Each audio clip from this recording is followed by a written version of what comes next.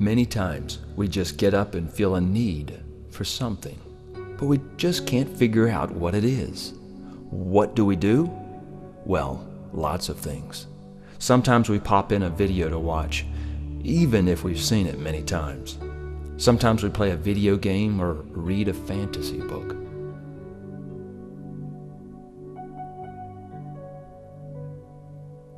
We do all these things just to escape into another world.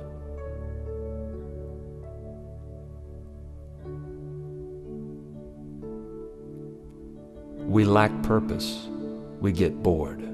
We complain that there's nothing to do. What if we got up in the morning and read our Bibles and prayed for God's direction? What would happen to us? How would it change our day?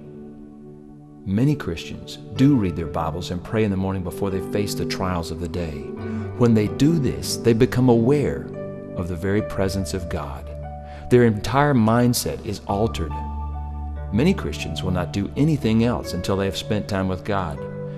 They know that only God can get them thinking right.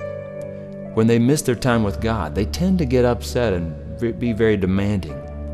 They also want other people to give them only what God can give them. When we spend time with God, we become aware of His presence. The Holy Spirit empowers His Word in the Bible to change our minds. We start to think and act like Jesus. From that point, the presence of God goes with us everywhere. Other people, even non-Christians, can sense that presence even though they might not know what it is.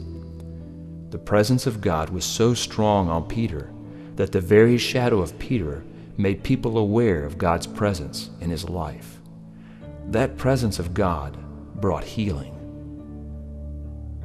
What is in your shadow? Is it the mental flashes of violent video games? If that's what's in your heart, how will you react in a bad situation? Jesus said, out of the abundance of the heart, the mouth speaks.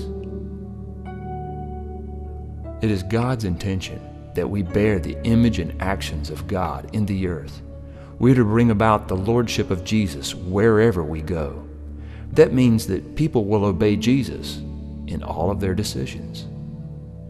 Is Jesus the Lord of your life?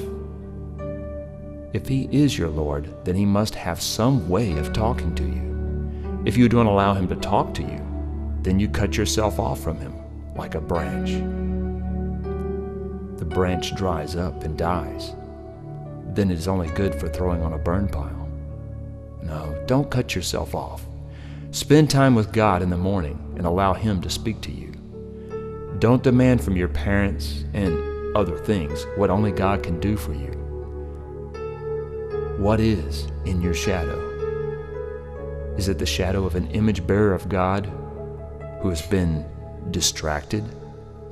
Or does your shadow carry the very presence of God?